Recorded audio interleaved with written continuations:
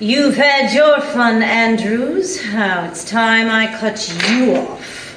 Babs snaps her jaws, voraciously ripping the shrimp in half. Cut to black. Title, Beached.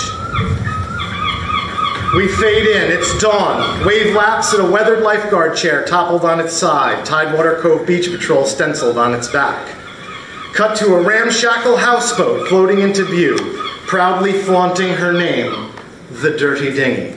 Inside the cabin, clothing and empty beer cans are strewn about, Cap still topped with the American flag helmet, sleeps soundly next to a slender figure, cloaked under a blanket. Frankie abruptly sits up.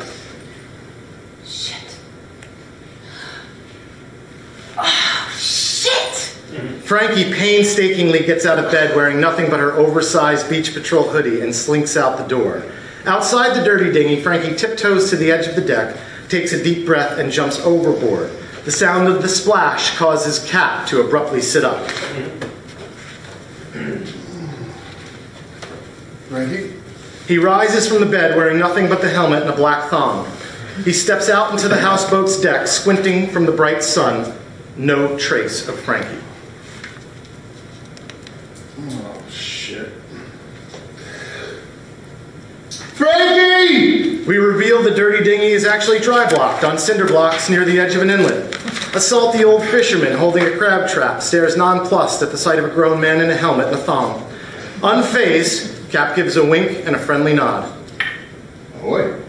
The fisherman shakes his head and tosses the trap into the water. Cap puts on his Beach Patrol windbreaker, drapes his whistle around his neck, and expertly flips on his sunglasses. He vaults over the rail and dismounts the boat, hops onto his beach cruiser, and pedals off through Tidewater Cove. The charm of the small beach town is dulled by space available and out of business signs on a few of the Main Street storefronts. But Louise's bakery is still open for business. Louise struggles, trying to remove a large bag of flour from her car. Cap stops to help. Thank you, sweetheart. What are you telling me, Lou? Where's Albert? Oh, Albert. I had to let him go. Jesus, Louise. He's your son. His mother's the next to go. I mean, once they put that superstore in and went out to the Wet Carver Crest, folks just stopped coming. We cut to the entrance of Cap's Beach. Cap bites around the corner, donut in mouth, carrying a box from Louise's bakery. The TCBP truck is parked at the entrance of the beach next to Reggie's ice cream truck. Reggie is crammed into a folding chair under the awning. Cap greets him with a custom handshake. How's it hanging, Reg? Have a bite. Hell yeah. That from Louise's? You know it. How's it looking out there today? Shit. It's deader than disco. Cap leans his bike against a bench with a Richmond Realty ad featuring a photo of a smiling Babs Richmond. On Babs's beach, Sneg squats beneath a lifeguard chair wearing dark sunglasses and wrapped a towel around his torso. The CPR dummy sits in the chair and Cap struts up. Good morning, sweet tits. Sneg's grunt is followed by the sound of a powerful stream of pee. What an incredible smell you discovered. The sound stops. Sneg glares at Cap. Cap looks away and scans his beach. The sand is torn up with deep tracks. Sneg climbs into the lifeguard chair and settles in next to the CPR dummy. Cap picks up a walkie-talkie. Yep, Frankie, over. Have you seen her today? What's supposed to mean? Cap removes his windbreaker and applies suntan lotion to his chest. Gladys struts toward the lifeguard chair. A gold bikini glitters off her bronzed skin. My, looks like quite the party. Gladys, my love. Not enough action on the private beaches. Oh, please. They wouldn't know a good time if it sucked their toes. One of these days you have to join us. Standing invitation. I know, boo-boo. But it'll cut into my bedtime. Oh, I don't believe you're asleep that early. Who said I was sleeping? Gladys sachets past Cap and gives him a hard smack on the ass. Don't start what you can't finish, you big tease. I don't suppose you want to help me clean this up?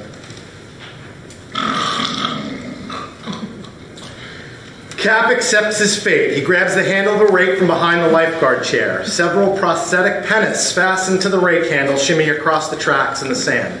Cap serenely grooms his beach with the dildo rake.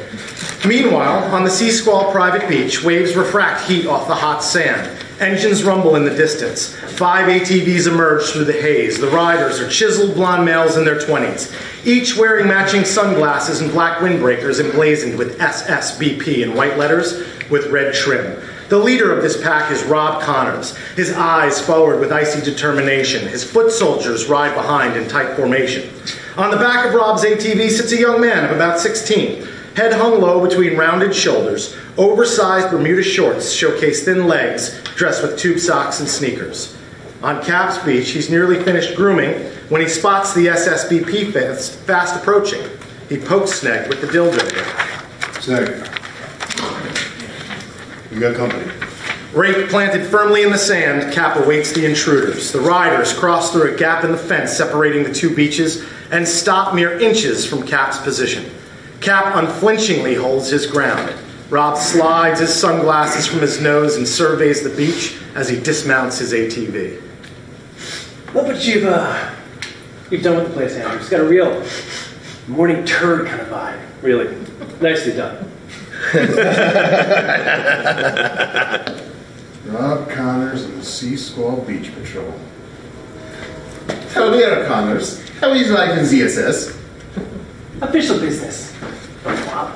Cap slowly leans the dildo end of the rake towards Rob's face as he speaks, gently wiggling it as it gets closer and closer. This dingus clearly doesn't understand the meaning of private beach. Rob smacks the rake away from his face and turns his annoyance to the young man. Move along, dweeb. The young man shuffles off the ATV. Rob shoves him as he walks by. Cap drops the rake and goes nose to nose with Rob. Watch it. Rob shoves him away. The SSBP guards are ready for a fight. Sneg dismounts the chair. His massive legs slam into the sand. The SSBP settle down. Rob mounts his ATV, glare locked on Cap. You know, one of these days, your guard dog won't be here to save you, okay? Sneg's bark startles the SSBP. Rob signals his riders. Let's roll! Rob's squad drive their ATVs in a circle, tearing up the beach and spraying sand everywhere. Cap salutes each of them as they drive by. Hedorf, Helmut, Klaus, Collins, Heber, Auf Wiedersehen, Sieg Heil. The SSBP speed back to their beach. Cap checks on the dejected young man. You alright, Shuby? How do you know my name? Yeah, what now? My name? It's Shu, Chinese Shu, and you said Shubi. What? No, Shuby is someone who wears shoes on the feet. You know what? Don't worry about it. James Andrews. Everybody calls me Cap. And this, Uncle Man. Hey, don't worry about those ass cons. You're cool, baby. Really? Thanks. Shuby scurries off. Sneg lovingly cradles the CPR dummy and hops off the chair. Where do you think you're going? Fine.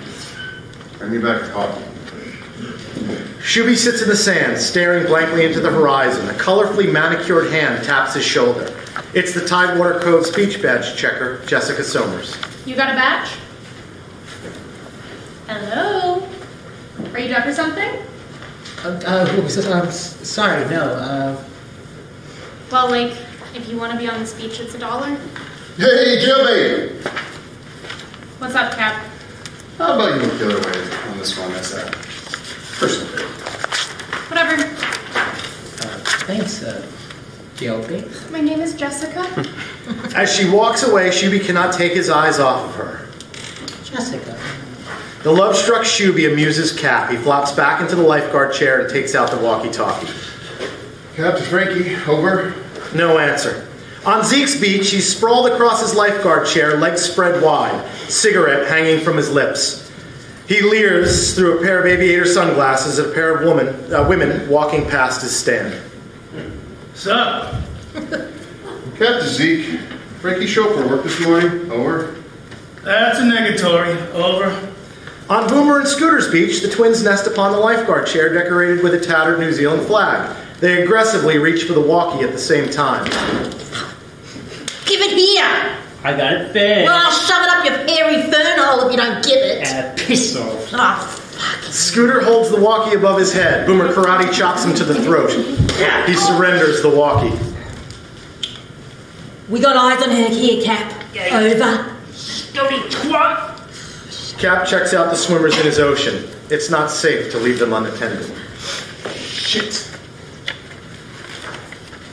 Hey, kid! Shooby! Hey, Shooby! Yeah! You, come here for a second. Hey, I need a small, teeny, tiny little favor. Yeah. Cap drapes this TCB windbreaker over Shooby.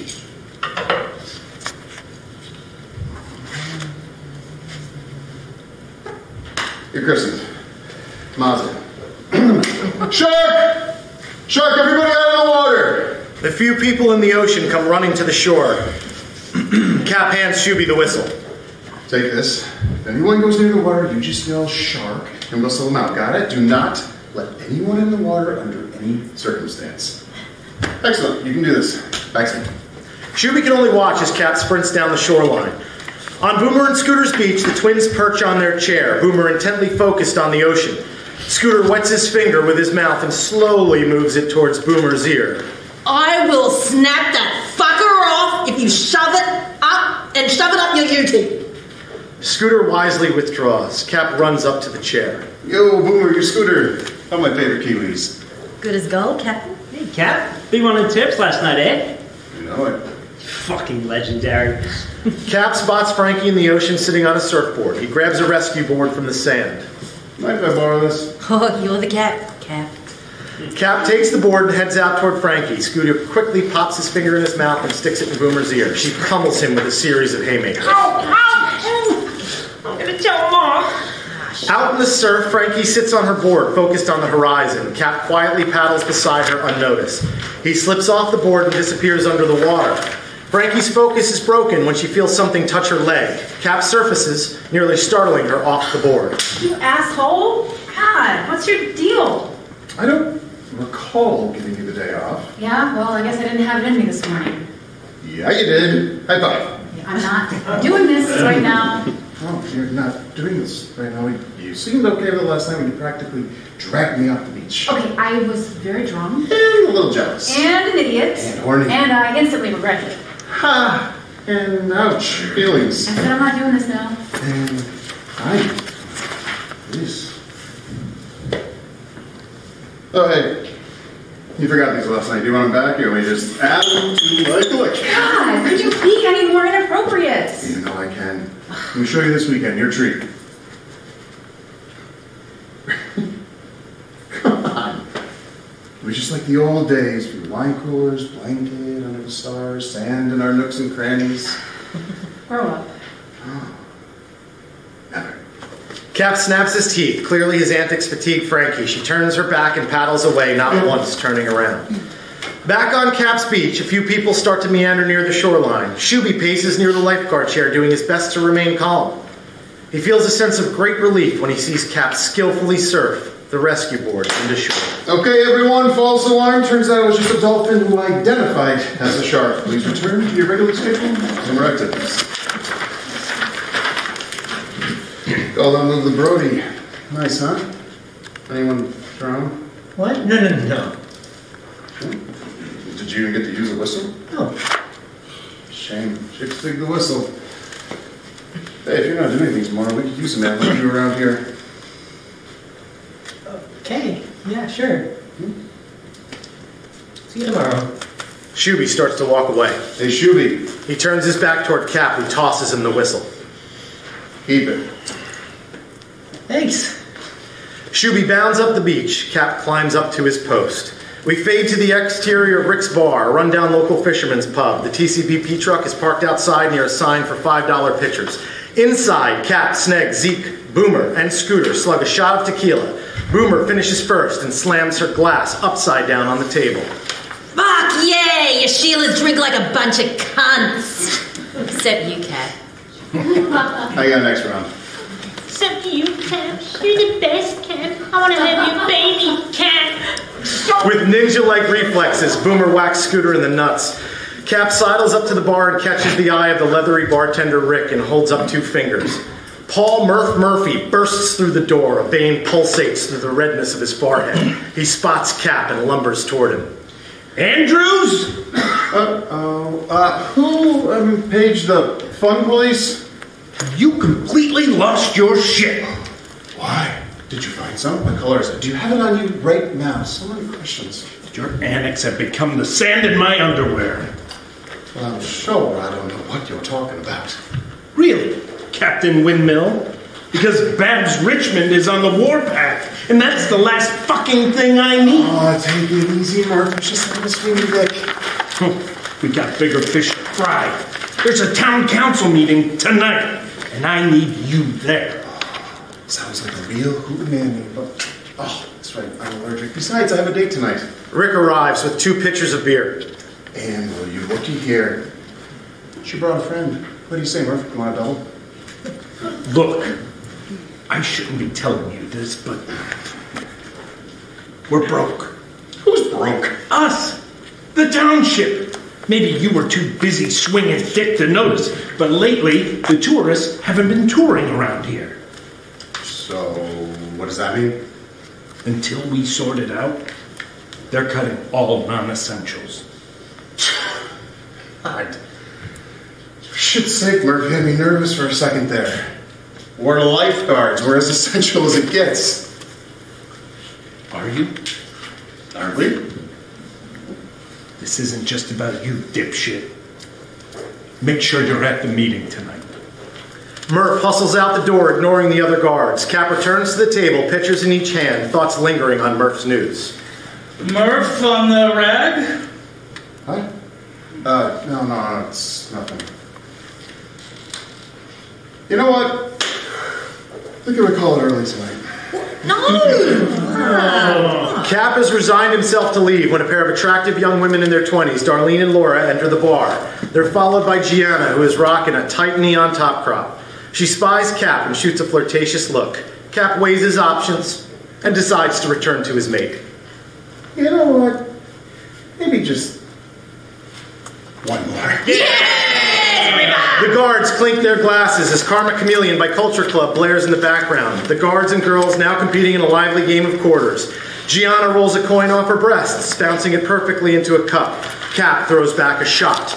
Next thing we know, Cap is on stage singing karaoke. There's love in your eyes all the way.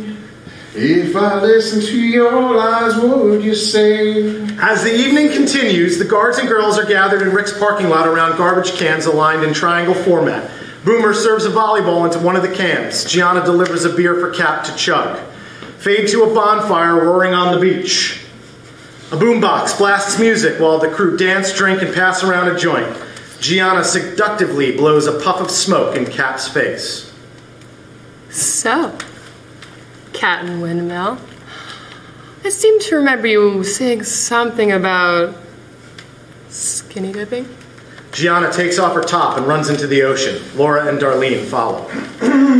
Well, I don't want to disappoint the fans. Cap strips down naked, puts on his American flag helmet, and makes his way to the water. Scooter jumps up and drops his pants. Let's do this. Fuck off, man. It's average. The group frolic in the ocean. Gianna swims up and puts her arms around Cap. Fancy meeting you here. The meeting. Shit! Cap sprints out of the water. Hey! Shit. Cap runs past Sneg and clumsily grabs a handful of clothes as he sprints off the beach. Shit.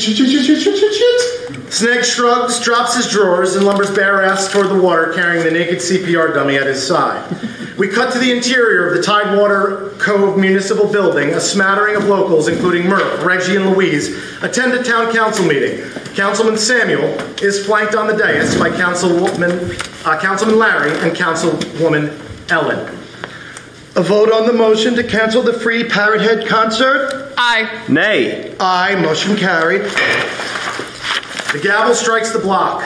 A somber Larry removes a parrot head cap from his head. Samuel looks over the agenda. Even with these cuts, we're still at a significant deficit. Which brings us to the beach patrol. A motion is on the floor to dissolve the patrol, saving approximately $25,000 to the budget. Would anyone here like to speak on their behalf? I will, Councilman. The floor recognizes Paul Murphy, Town Manager. I don't see how we can leave the beaches unattended. I know they're not as crowded this year, but they're still an important part of our community. A very good reason, Mr. Murphy. Babs Richmond is standing at the podium holding a folder neatly labeled Privatization Proposal. Hello, Babs Richmond, proprietor of Richmond Realty and president of the Island Committee for Economic Development. The floor recognizes Ms. Richmond. Thank you, Councilman. And I agree completely. Beaches are a very important part of the community, but James Andrews and the rest of his circus freaks are an atrocity. Yeah, well, they get the job done. You're no better than a swim at your own risk sign. No, luckily I have a higher quality solution. We close the beaches to the general public.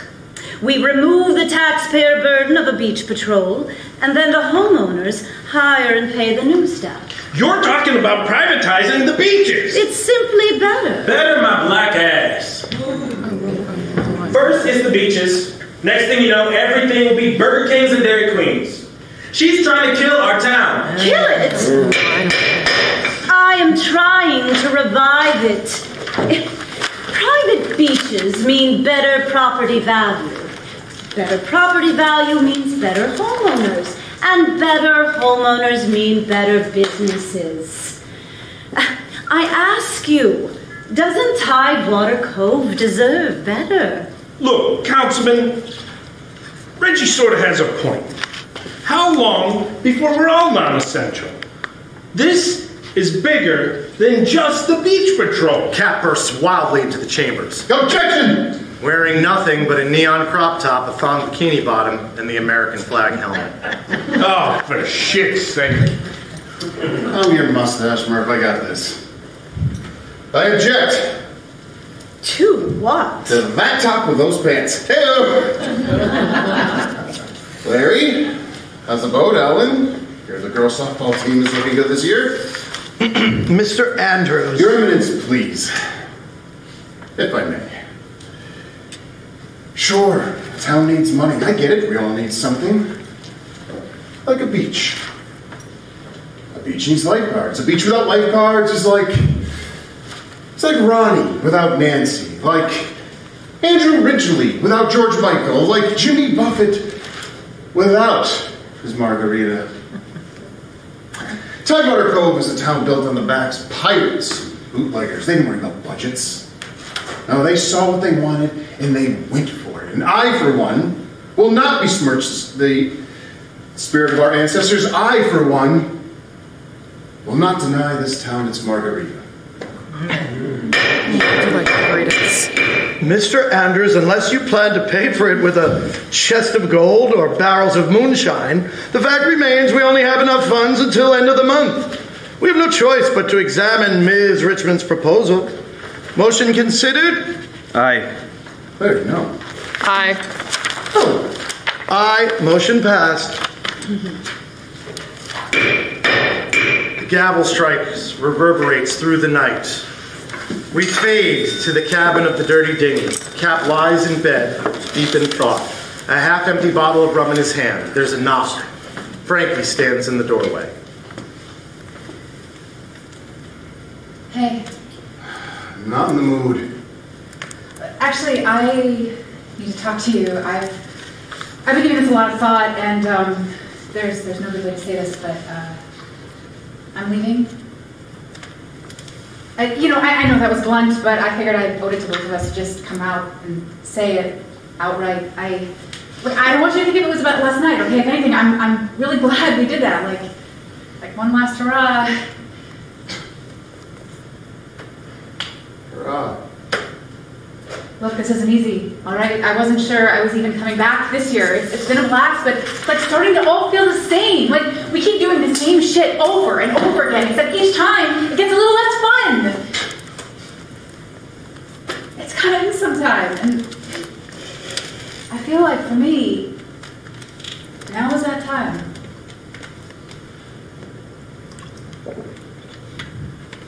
Okay.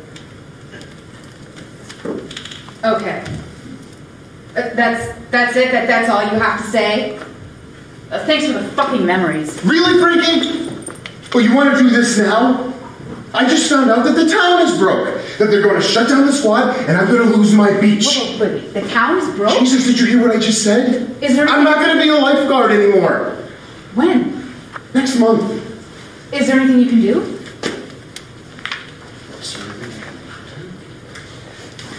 Is there anything I can do? I do 25 grand I can borrow. How much? Yeah. Shit. Yeah. Did you tell the guys? No. You have to tell them. I will. All right. After the game tomorrow, I just need a minute to try to sort this all out. Can we raise the money? What? The 25 grand. You said we have till the end of the month. Can we raise the money? What's all this we stuff, Francine? You know what? Last I checked, you were bailing, so you know what? See ya. You're an asshole. Frankie storms out to the deck. Cap follows her. Frankie, wait.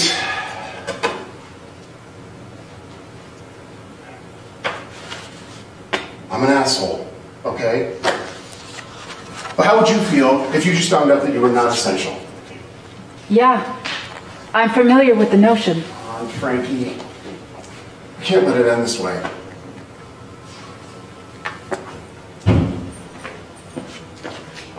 You were going to leave anyway, right? I mean, so it's a few more weeks. Come on, a real last hurrah.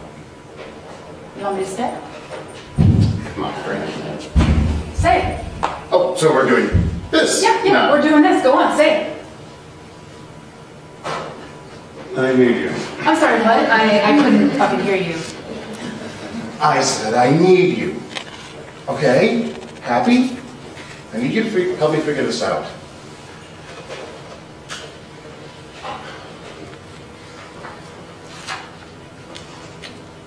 Don't go. Fine. Really? Yeah. I'll give you till the end of the month. But it's for the squad, okay? And if we're gonna do this, you need to leave the lands at home. I don't even know what that's. Yeah, you know exactly what it means, Captain Windmill. Oh, right. Say no more. I'll be on my very best behavior. Take this way.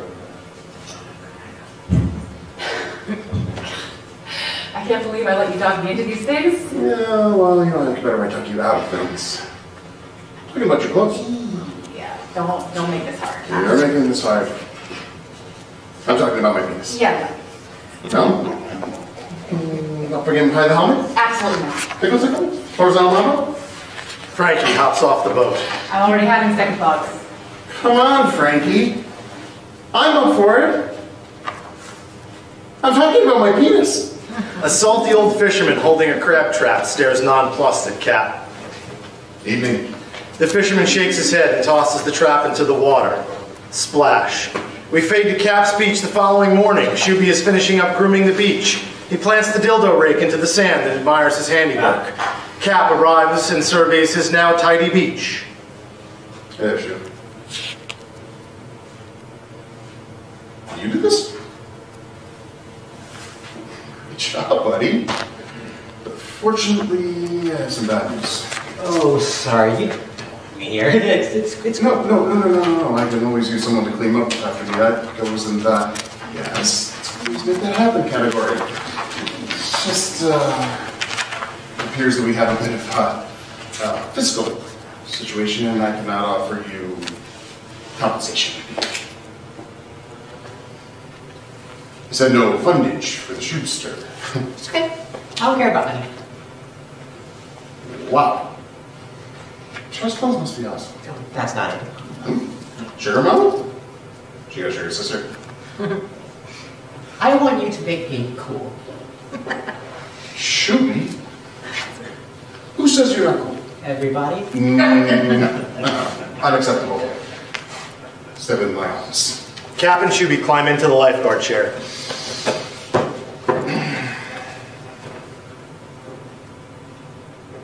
I don't know, Shooby, you seem pretty cool to me, so the question is, why don't you already know that?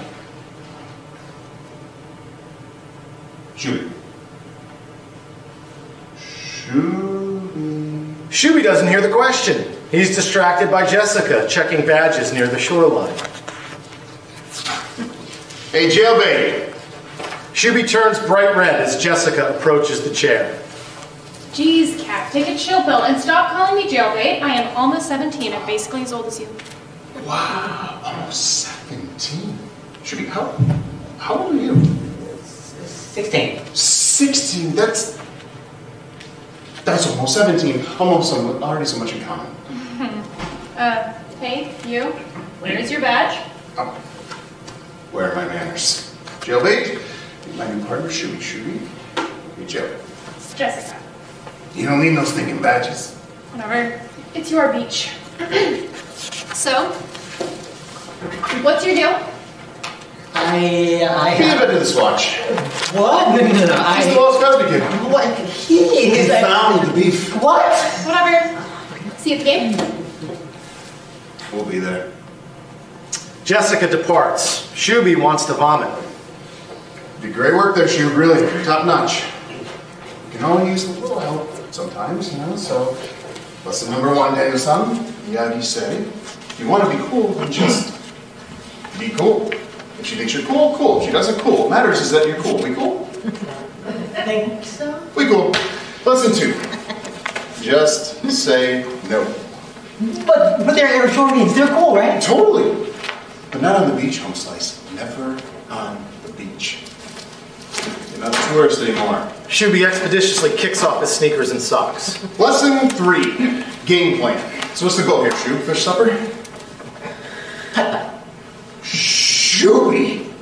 I did not thank you for a backdoor man. No. Mini golf, like a date or something.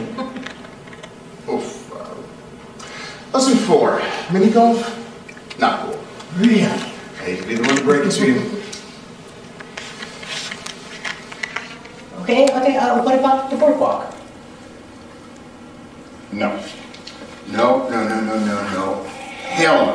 What's wrong with the boardwalk? Alright, look. The island breaks down into 4 parts. Here, Tidewater Cove is a fisherman's town. There's Sea Squall, old money, even worse, new money. Harbor Crest is pretty much a tourist town. And then there's the boardwalk. It's a wretched, high scum of a building. You gotta be pretty desperate to go to the boardwalk. Alright, 1 second. Murph dries up in the TCB pickup truck. Cap hops off the stand to meet Murph at the truck. So if you raise the money, you can stay. Really? Yeah.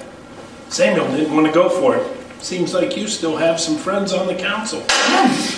This is great news. Listen up, dipshit. I stuck my neck out for you again. This is your last chance. Murph. You're the best. You're an idiot. Murph drives off. Cap bounds back to the stand. Okay, where were we? Lesson number 5. In the living room inside Babs Richmond's beachfront home, Babs stares at Cap through her binoculars while caressing the neckline of her flawless kimono. A toilet flushes. Councilman Samuel emerges from the bathroom wearing a wide-open kimono way too small for his frame. He pours himself a martini. You're obsessed. Attention to detail is not an obsession, it's a virtue. Mm-hmm.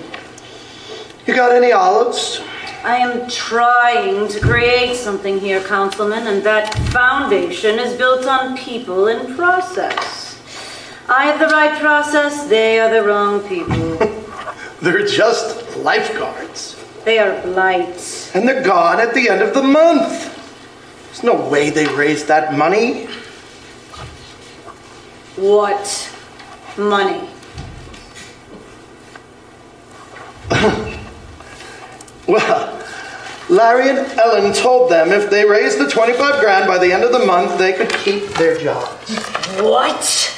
You utterly useless buffoon! How could you let this happen? Gee whiz, lighten up, Babs. Andrews is a screw-up. Forget about him. Hey, what do you say to round 2? I'd say you get out of my house and go back to your wife. Babs returns to her binoculars.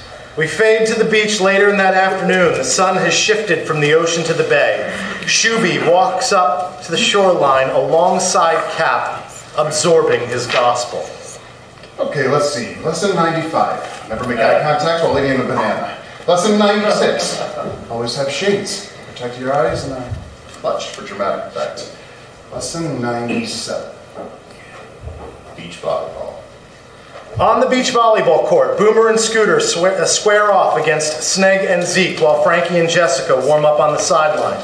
The CPR dummy is positioned on a beach chair wearing a referee jersey. Yeah, let's go, you fuck knuckles. Yeah, you fuck knuckles. Real original, sis. Fuck you, you fucking fuck knuckle.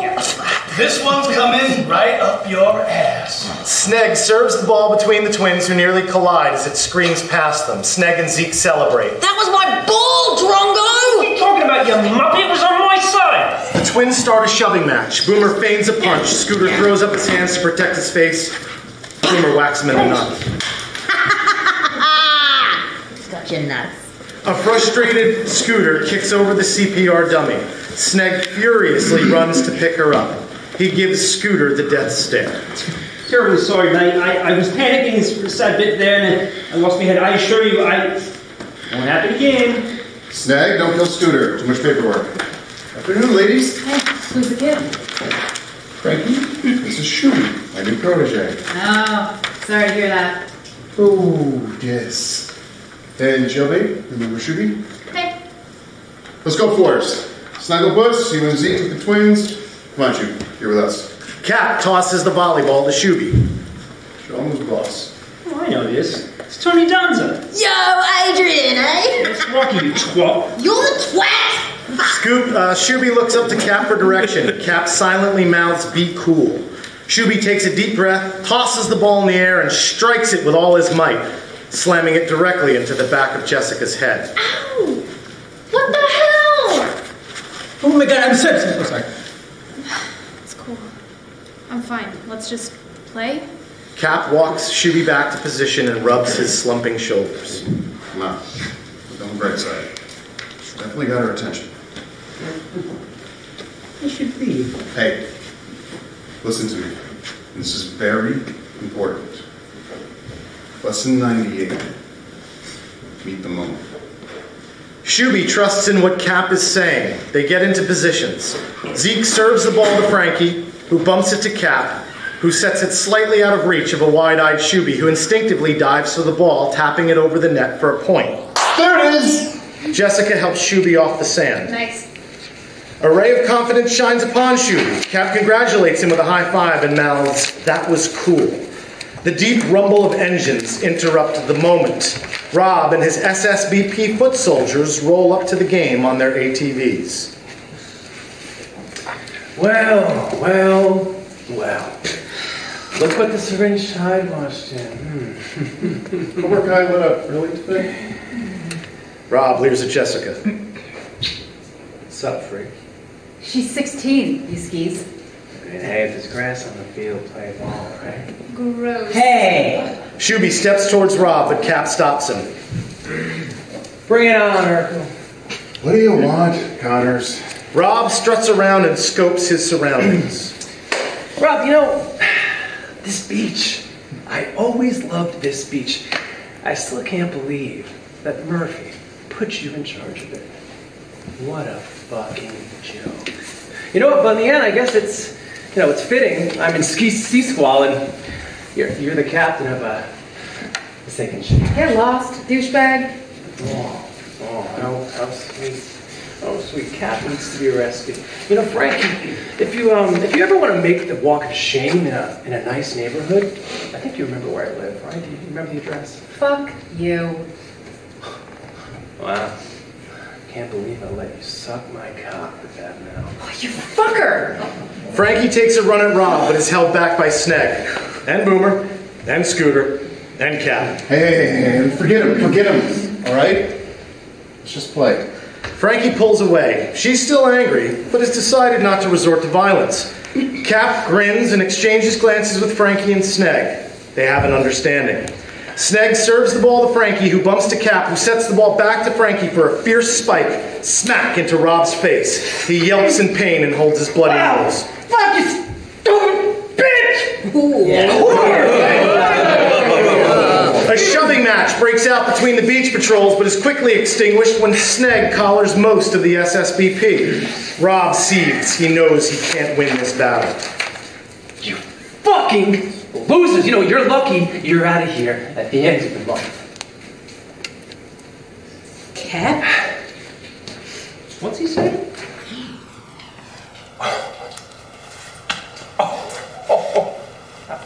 You mean Captain Windmill didn't tell you that you're all getting the booze? Yeah. Newsflash, dickweeds. Your town? Yeah, it's poor, okay? You're all losers. And oh man, I can't believe I was the one that got to tell you all. Rob cackles with glee. Before he and the SSBP depart, they drive in a circle, carving deep tracks in the sand. Cap turns to face his exasperated squad.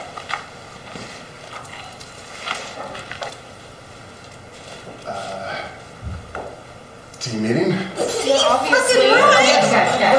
We cut to inside the Tidewater Cove Municipal Garage. The squad is clearly agitated. The checks, man. What about the checks? Yeah, well, I can't go back to New Zealand. I'm a wanted woman. Guys, please, listen. Look, I know things seem bad. It's bloody fucked is what it is. Yeah, right, mate. Look what they've done to Sneg. Sneg stands in the back of the room, arms crossed and head down. Since when did we give up so easy? All the time, actually. Come on, guys. This isn't just our job. It's a way of life. Our way of life. Are we just gonna let them take that from us? No way, dude. And we can wave the white flag. And we can surrender our beach, let the bad guys win. Or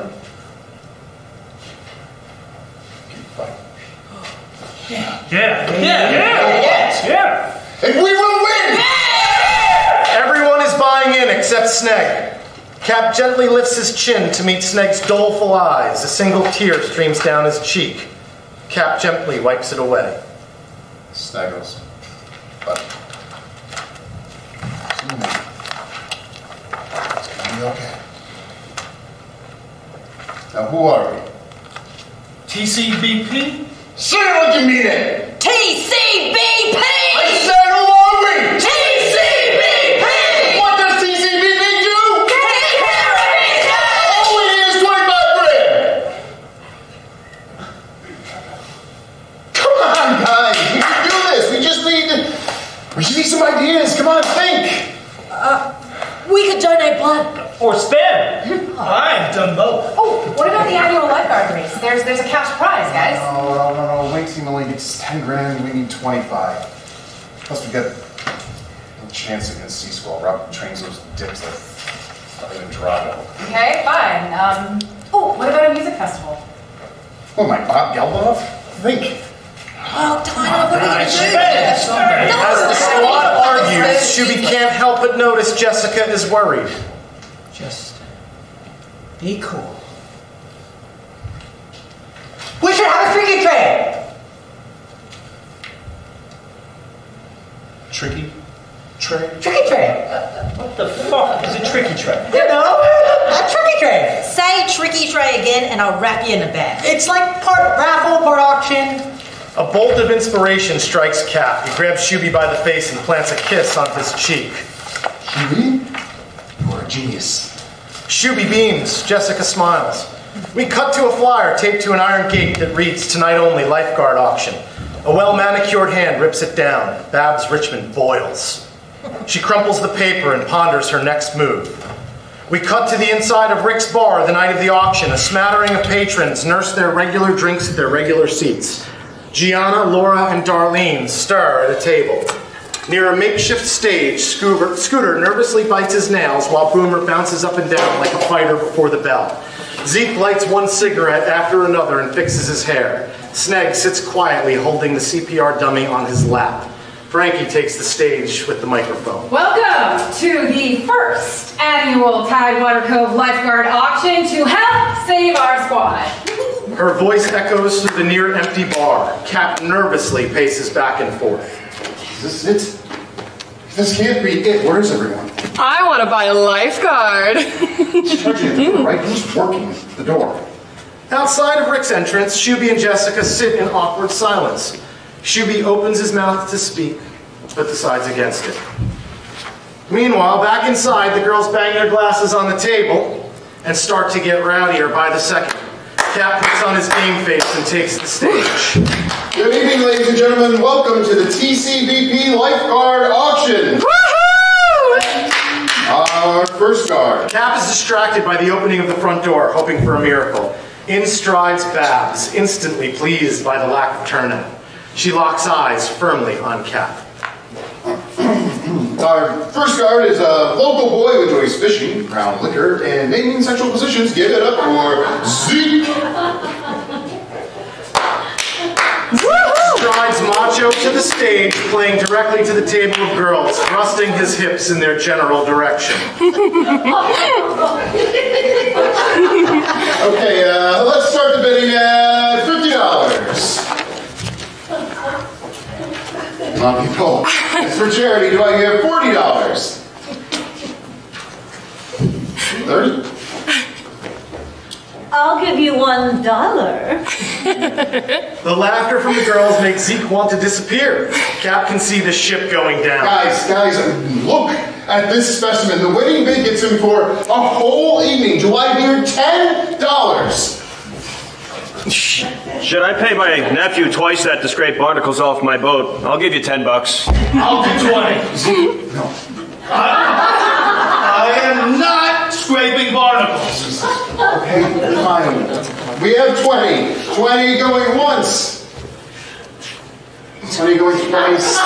Cap takes a deep breath, resigned to the fate of the evening. Suddenly, the door flies open and in pours Gladys with a dozen energetic senior ladies and one flamboyant older gentleman, and they're ready to party. $50! The new arrivals breathe life into the bar. That's what I'm talking about. I got 50. Do I hear 100? Come on, gals. He's one part Aquaman, one part Barbaro Man. Zeke begins to feel more confident. He strikes a pose. An older woman waves a $100 bill in the air. Ooh, $100. Yes! Can I get 200? Show them what they're getting, Zeke. Zeke enthusiastically flounces across the stage. Coco, the flamboyant older gentleman, pushes his way to the front. 200! 200 going once. Going twice. Sold to the gentleman in the front row. Energy surges through the crowd as Coco climbs on stage with Zeke, who kindly tries to resist. But it doesn't seem to faze Coco, who takes him by the hand and leads him away. Looks like he'll be scraping barnacles after all. Cap and Frankie are amazed. This might actually work. Babs is vexed. This is not how it was supposed to go. And while inside is getting wild, outside remains tame, awkward. Jessica seeks to change that and pulls a pint of peppermint schnapps from her bag. Hey, check this out. I stole it from my dad's liquor cabinet. You want some? I don't know. I'm supposed to be in charge of the money. Come on, don't be a lame-o.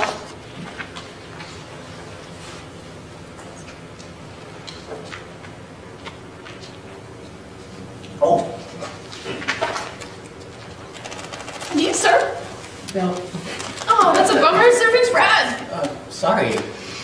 So, like, what's your deal? What do you mean?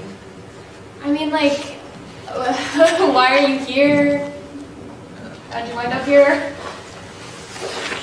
My mom thought I needed a change from the city, so she took a job on the island for the summer. I guess I wandered on the wrong beach, because next thing I know, Cat hands me a whistle and starts screaming, "Shark!" Oh, yeah, the Brody. They do that. Yeah, well, now I'm helping sell lifeguards to the Golden Girls, so... I guess that's my deal. That's so random. What do you think is going on inside anyway? I don't know. Like playing bingo or whatever it is old people do.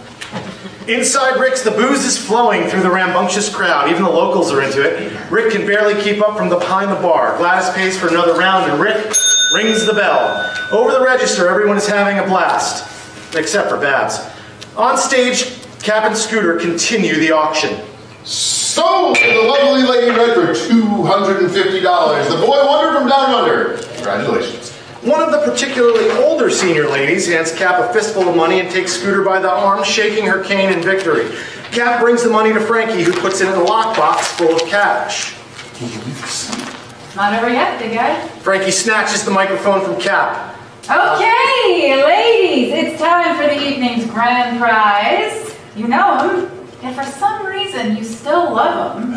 Captain Windmill himself, James Andrews.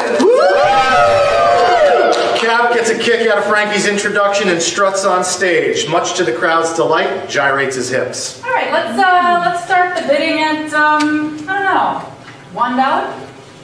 $100. $200. $250. $250 going once.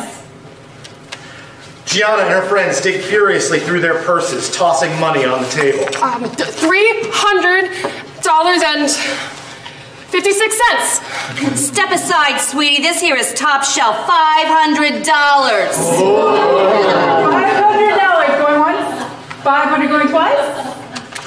$1,000. Gladys for $1,000. While the party rages on inside the bar, outside, Shuby and Jessica sit quietly. About half the pint of schnapps is gone. This is so lame. I can't believe that they have us sitting out here like children. Come here. Hey, you're not wearing your sneakers. Oh yeah. Ugh, sneakers are for tourists. So random. Hey, I'm gonna book. You wanna come? Yeah. Wait. No, I mean, I want to, but Cap told me to stay at the door. Whatever. Later. She walks away. A conflicted Shuby vacillates between his post and his possibility. Hey, wait! Jessica stops and turns. I think you're really pretty. So random. Shuby's heart is warmed as he watches her walk away. Inside is exploded into a full-blown bacchanal. Scooter lies shirtless on the bar while the old woman who purchased him does a shot out of his belly button. Off to the side, Cap and Frankie share a pitcher and a lively conversation with Gladys. Gladys, you are a national treasure. Oh, please. I'm just some old broad who owns you for a night. Now, if you'll excuse me, I have to see a lady about a horse. Gladys chugs her beer, slaps Cap hard on the ass, and strides off. Babs appears from the shadows. Bravo, Mr. Andrews. Bravo. Oh, hi, Babsy. Having fun? I know your type. Overconfident with the delusion of being in control. Soaking up attention in a futile attempt to wash away your insecurities. You want people to think you're some kind of a hero, when really you're nothing but a scared little boy whose only interest is self-preservation. Is she flirting with me? Yeah, I think she's flirting. Enjoy your beach while you can. But I warn you, if you get in my way, I will make things very, very.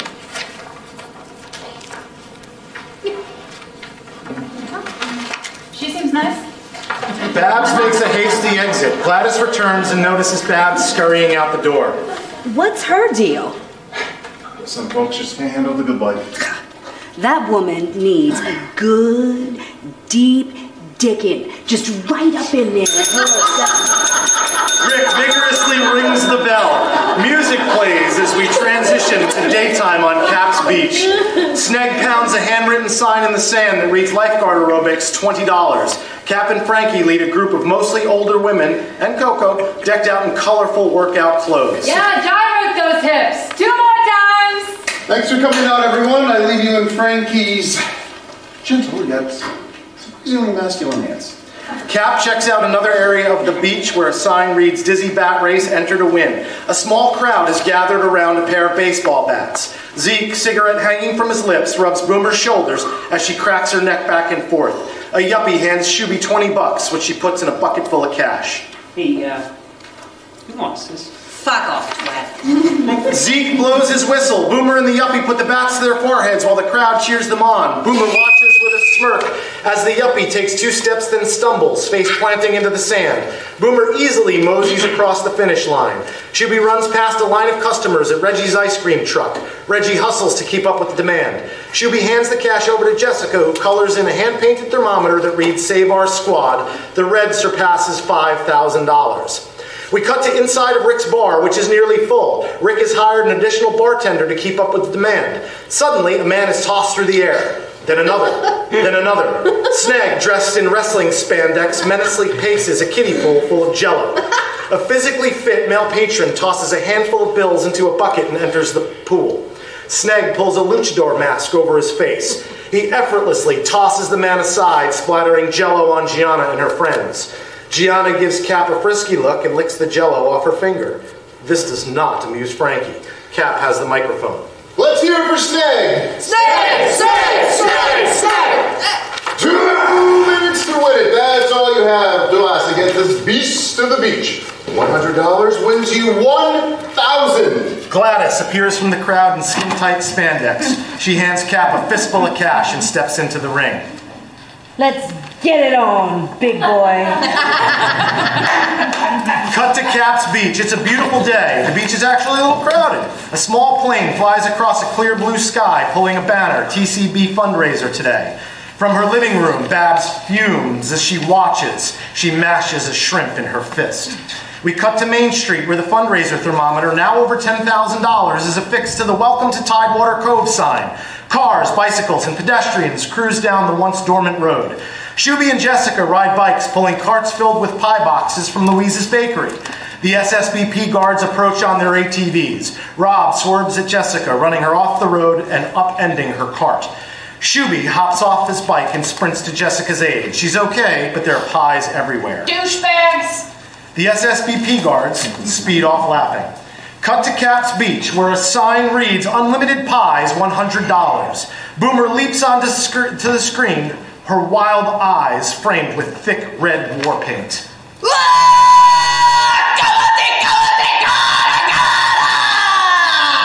It's a pie fight! People covered in filling fall victim to Boomer's rampage. Brimming with pie lust, she winds up for her next target until she realizes it's Cap. She hesitates, giving Scooter the right moment to drop in and slam her in the face with a pie. Fuck, I'm gonna rip your fucking bullets and shove them into your eye sockets! Boomer chases her brother, looking for revenge. Cap peels off some money from a wad of cash and hands it to Louise, who gratefully pinches his cheeks. Frankie struts over holding a pie, eyeing Cap up. Cap smiles nervously, then sprints off. Frankie chases after him. Later that night, Shuby and Jessica stealthily run up to a window. Are you sure you want to do this? Absolutely. Inside a municipal garage, Shuby falls through an open window. I'm okay.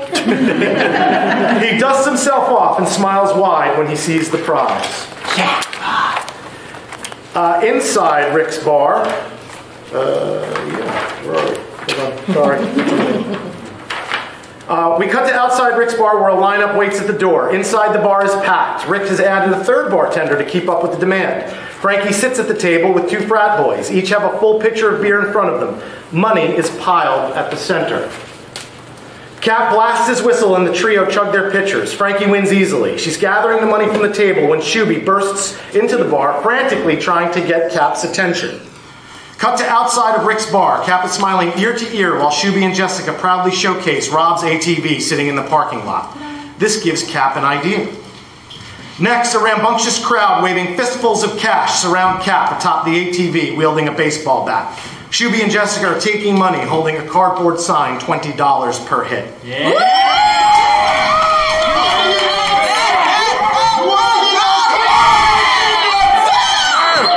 Cap winds up and brings down the hammer. Cut to black. The montage ends. Fade up inside Sea Squall's municipal garage. Rob, whistling a jaunty tune, opens the garage door. His eyes widen with rage when he sees his heavily damaged ATV.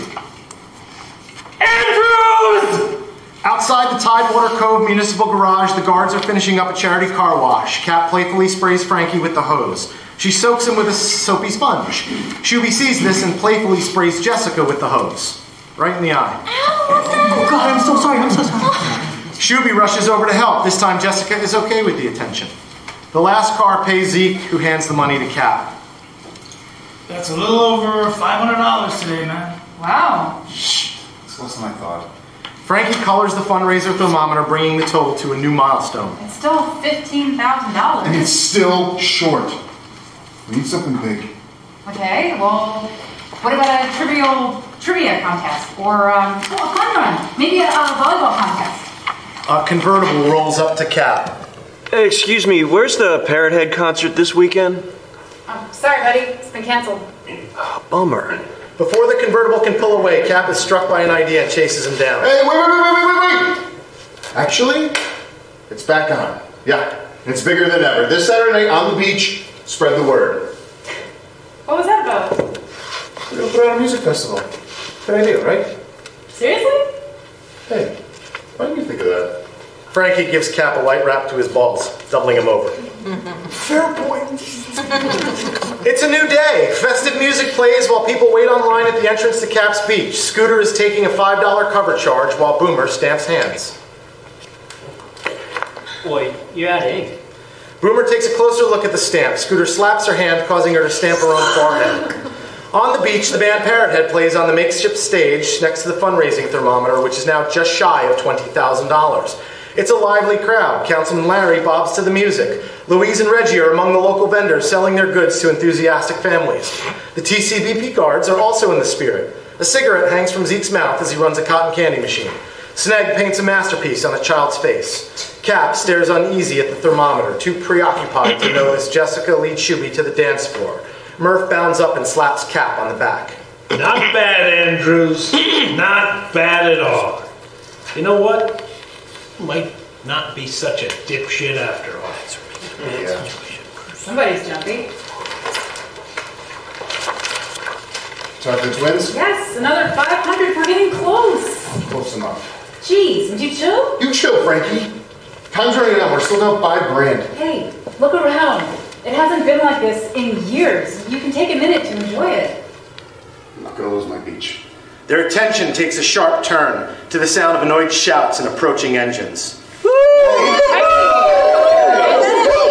Rob and the SSBP part the crowd, driving their damaged ATVs towards Cap. Cap sees Rob is out for blood and acts quickly to deflect. He jumps to the stage and takes the microphone. Ladies and gentlemen, give it up for Parrot Head! Yeah, let's give a warm welcome to Rob Connors and the Sea Squad Beach Patrol. The ATVs come to a stop at the stage. Rob ferociously whips a broken rearview mirror at Cap, nearly hitting him. If anyone wasn't paying attention, they are now. We want to talk to you, Andrews. What in the holy hell, Connors? Are you trying to kill everyone? No, actually, just this fucker. Get back to your beach before I call the cops. Once again, little Robbie here needs some rescuing. You know, I say that we, why don't we settle this once and for all? Okay? Just me and you.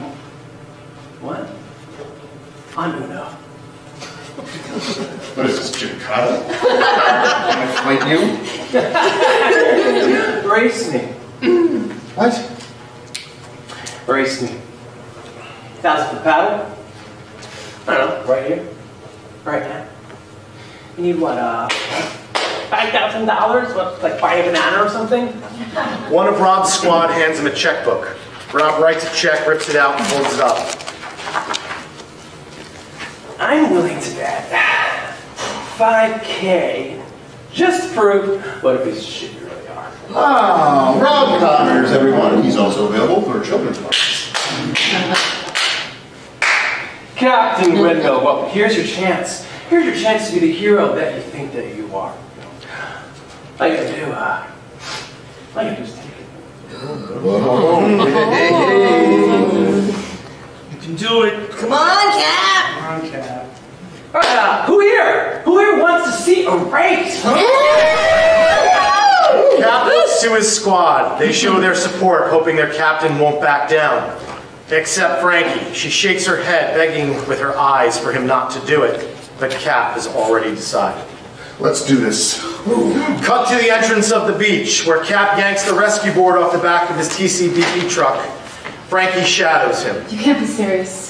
It's a trap. He's trying to humiliate you. I don't need you to rescue me, Frankie. You know he wins a tournament every year. You can't beat them. Oh, hey, thanks for the pep talk. Look, you don't have to do this. We can do another fundraiser. Ask for an extension. We'll think of something. Please, please, don't let it end this way. You don't get it! Okay? You're not from here. This is always just a summer thing for you. You come in June, you live in your parents' beach house, you have your fun, and then come September, you go back to your, my life? I get to stay on this island and work on the freezing cold docks or the fishing boats or whatever other shitty job is available that week because I'm a nobody.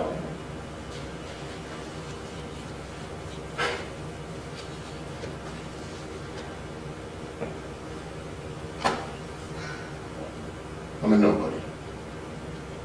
Just counting down the days until the few months every year that I get to do this. This is what I look for.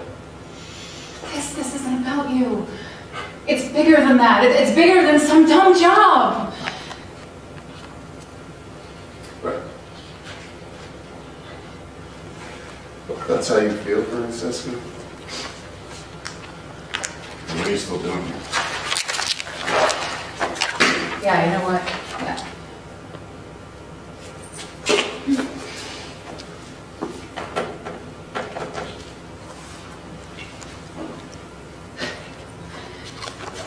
That is a good fucking question. Cut to the beach, where a tense crowd has gathered near the shoreline. Cap and Rob have their rescue boards and are ready to race. The remaining TCBB squad encourage their captain. Murph has his doubts. Cap had better know what he's doing. Cap scans the beach. Frankie is nowhere to be seen. He meets Rob's gaze. Rob is confident and focused, and Cap blinks first. Gianna steps in between them, a whistle dangling from her lips. It's all on the line, and Cap feels the pressure. The whistle sounds and they're off. The race is closer than expected. As they round the marker, he kicks at Cap, trying to knock him from the board. Cap falls behind, but a big swell is coming. Cap and Rob go for the same wave. Rob catches it, bumping into Cap and knocking him into the sea. Rob reaches the beach victorious, while Cap is forced to swim after his rescue board. Rob celebrates wildly with his squad, while the crowd ambles off the beach. Cap walks through the swash, dragging behind his board, while Rob mercilessly taunts him by swinging his hips. Murph makes sure to show that he's disappointed at Cap as he exits. Cap rejoins his stunned squad. You almost had it, Cap. Fuck that prick. Cap, we're out $5,000. We only got a couple days left. What about the chicks? What are we gonna do, man? What are we gonna do? We dissolve to nighttime at the boardwalk. Pleasure Island is a dizzying arena of disreputable indulgence. Blinking lights and flashing neon signs. Children screaming. Bells ring and carnies bark. The smell of fried dough and Dracar Noir permeate the sea air. Cap leads Shuby, Sneg, Zeke, Boomer, and Scooter into Richie's T-shirt emporium. As the squad makes their way through a sea of neon novelty clothing, they're closely monitored by a sketchy employee who leers from behind his newspaper. You guys wait here. Come with me. Cap knocks a coded knock on a pressboard door marked office, and as if by magic, the door creaks open. Inside, the office is decorated with a large cricket and formaldehyde and other freak show oddities. Two heavily tattooed women, Lecosia and Lygia, float about. Lecosia carries a snake around her neck. So if you need a lifeguard, you can bet your life on me. Hello, Richie. Richie is sprawled across a sofa. He bites a mouthful of grapes from a bunch and juice drools down the side of his lips. Cap and Shuby each sit in a tattered armchair. Little Jimmy Andrews. Please, be Richie's guest. And is this a stupid little boy or a smart one?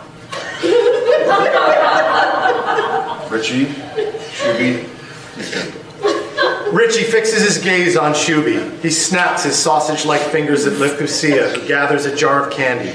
She sits behind Shuby on the arm of the chair and offers him a taste. Take some candy, boy. It's free. Shuby is frozen, eyes transfixed on the snake. First of all, Richie, thank you for seeing us. I know you're a busy guy, and I just wanted to say... You're wasting Richie's time. Ask your favor. Right to business. I love it. This guy right here, Shuby, he's the man. Lygia sits opposite of Lecosia on the arm of the chair, bookending Shuby. The snake slithers onto the petrified Shuby's shoulder. We're in real trouble, Richie. I need to throw mother ball parties, and I need to do it quick. You're the puppeteer, man. You're the only one who can make that happen. How delicious. The lifeguard needs rescuing.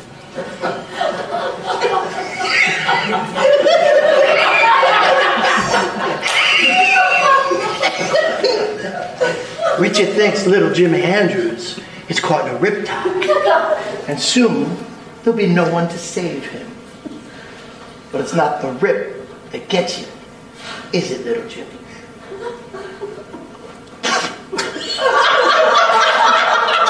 It's the panic.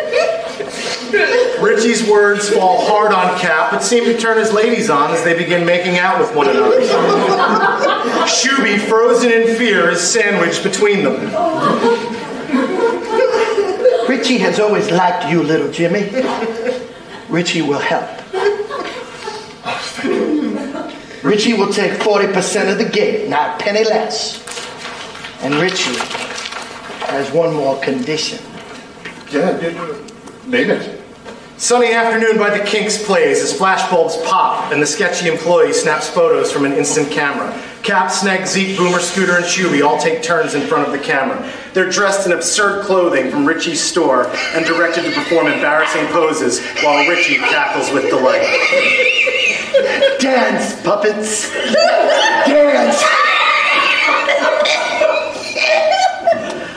We fade to the cabin of the dirty dinghy. Cap enters, exhausted and still dressed in the neon boardwalk clothing. He flops on the bed. There, he notices an envelope marked J on his pillow. He opens it. Dear James, I wanted to say this in person, but because I can't be around you anymore. Because you are a selfish bastard. I really wanted to believe it when you said you needed me. But you didn't need me. You needed an audience. What's worse is I knew what would happen, and I went along anyway. And I hoped this would be the thing you needed to give you that push. I hoped we would get James Andrews, captain of the TCB. Instead, we just got Captain Windmill. Selfish always comes with a price. And like you said, we're broke, so thanks for the memories. Cap folds the letter and stares blankly into space. He knows this time she's not coming back. Fade to Babs's living room where she stares out her window, shrimp cocktail in hand. The scale model of the beachfront development sits on the coffee table. Thank you for coming. I thought your performance on the beach the other night, it was quite impressive. I happen to be in the market for someone who knows how to make a problem go away. Rob sits on a sofa with his feet up on the coffee table. Babs glares at him until he removes them. James Andrews believes he can still raise the money. I need him to be unsuccessful. Okay, Andrews is a fucking thug, and I already squashed him. Perhaps, but he is not to be underestimated. His nonsense inspires hope, and I cannot have that. He is a threat, and I must see him stopped. What's in it for me? When Andrews fails, and he will, my beaches will need new lifeguards. The Sea Squall Beach Patrol will take over. They will control half the beaches of the island. You will be named their new captain. Shrimp. Cut to nighttime at the entrance of Cap's Beach. A line of unsavory characters wait to enter. Boomer takes a $20 cover charge while Scooter stamps hands. The sketchy employee from Richie's keeps a close eye, using a clicker counter to keep track of the gate. Cap totters toward the entrance holding a half-empty bottle of rum, wearing only short shorts and his American flag motorcycle helmet. Scooter! Scooter, what's up, what's up, what's up? Where you been, mate? It's a right piss up in there. Yeah, we could use a hand. Snake and Zeke had to grab more slabs from the bolo. No fear. Captain Windmill is here. How we doing? Boomer shows Cap a wad of cash collected from the door. The sketchy employee watches like a hawk. Righteous. Let's take this up a notch. On the beach, the party rages on. A bottle full of rum is emptied into a tub full of jungle juice. A snake slithers around Lecosia's neck as she hands out red cups to the partygoers. Rob stalks up to the table and buys a drink. Hey, excuse me, but is that a? It's a great snake you got there. What is that? Python? Can I pet it? Lecosia allows Rob to pet her snake while Rob fondles one of her facial piercings.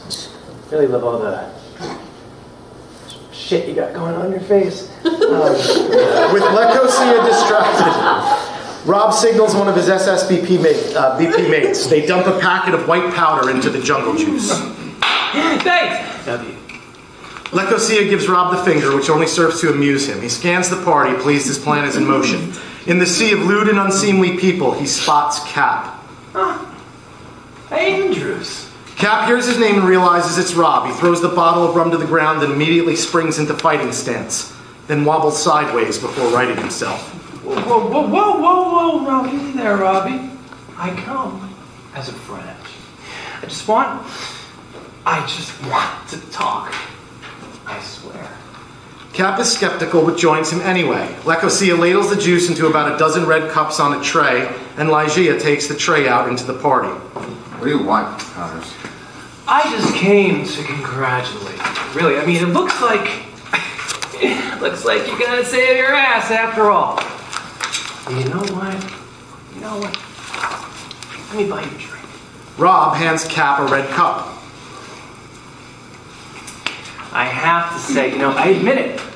You're kind of true example of a survivor. What's the fucking word? Cockroach. Like a cockroach, And I respect that, I do. You know what? Fuck it. To your beach! Rob taps his cup to Cap and exits. Cap is dubious. He mindlessly takes a drink and wanders adrift through the party until a well-groomed Shuby scampers up carrying a bouquet of flowers. Shoot, sir! I've been looking for you all day. Oh, I wanted to make an entrance. Cool. Those were the flowers. Are those for me? These. I was going to ask Jessica out, but I wanted to see if you had any advice for us. Awesome. Who's Jessica? Jessica. JLB. Awesome! Those are for her. Can I see them? Shuby hands Cap the bouquet of flowers. Cap chucks them into the crowd. He puts his arm around Shuby. Listen to me, all right? Girls don't want flowers. They don't want kindness. They don't want, Here, dude. Have a drink. Cap hands Shuby the red cup. Shuby takes a drink. You want to be cool? Lesson number... whatever the fuck. Don't be such a pussy. All right? Watch this. Hey, you. Come here. Cap spies Gianna in the crowd and pulls her into his arms. Let's go party till our clothes come off. It's about time. Cap takes Gianna by the arm and moves her through the crowd. Shuby seriously contemplates what Cap had to say. He takes another gulp from the red cup. Cut to Shuby's point of view as he's making his way through the crowd. Everything starts to get fuzzy, distorted. The vibe of the party seems to have soured. Plenty of overserved, pugnacious behavior. Shuby walks by two agitated partygoers holding red cups who break into a shoving match. Jessica is standing near the shoreline talking with a couple of young, attractive male surfers when Shuby arrogantly butts in. Do you guys have badges? Because you know you shouldn't be on my beach. Are you okay? Yeah, I need to talk to you. Okay, give me 1 sec. No. Dude, what's your deal? Whoa! What the hell? Come on, babe, let's party till the clothes come up. I don't know what this is, but I do not like it. She storms off. Wait! This time, Jessica doesn't turn around. Shuby is regretful, devastated. He notices a rescue board floating in the surf. Meanwhile, on Cap's lifeguard stand, Cap and Gianna aggressively make out. Cap abruptly pulls away. Wait.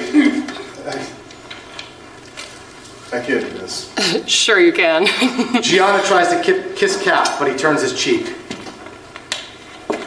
Are you kidding me? What are you, homo or something? I'm sorry.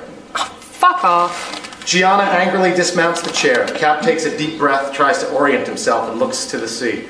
He thinks he sees something in the distance. It's Shuby. He's passed out on the rescue board. Shuby? Shuby slips off into the off the board and into the water. Shuby! Cap leaps from his chair and barrels through the crowd, trying to make his way to the ocean, but his feet weigh like anchors. As he nears the shoreline, he staggers and drops to the sand. From Cap's point of view, we see commotion, scattering, police lights, and the SSBP rushing into the water. Murph storms toward him. It's the last thing he sees. Fade to black.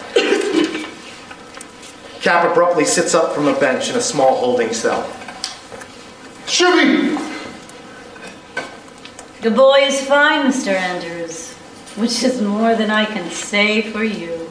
Babs steps from the shadows outside Cap's cell. Don't you look awful? No doubt plagued by the feeling you let everyone down.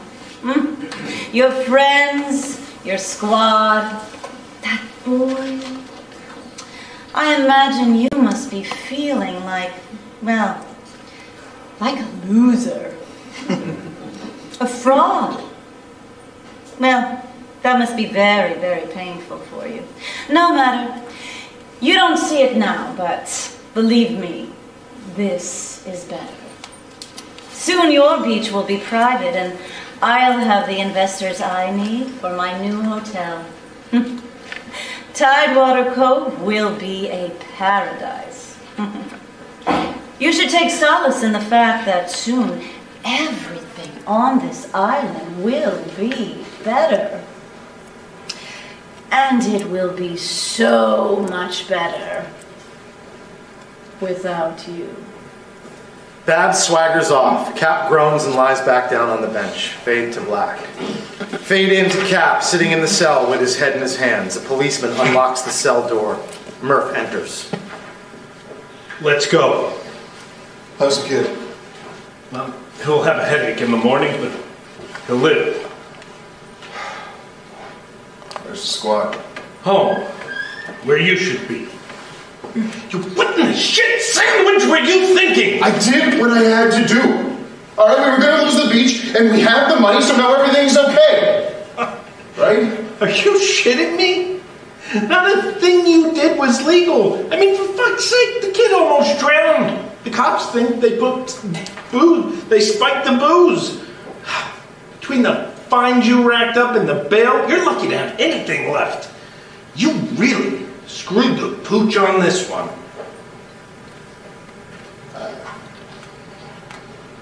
Murph, Doesn't matter. There's a council meeting in 2 days to officially shut it down. Murph, no. No, you have... Please, Go home, Andrews. It's over.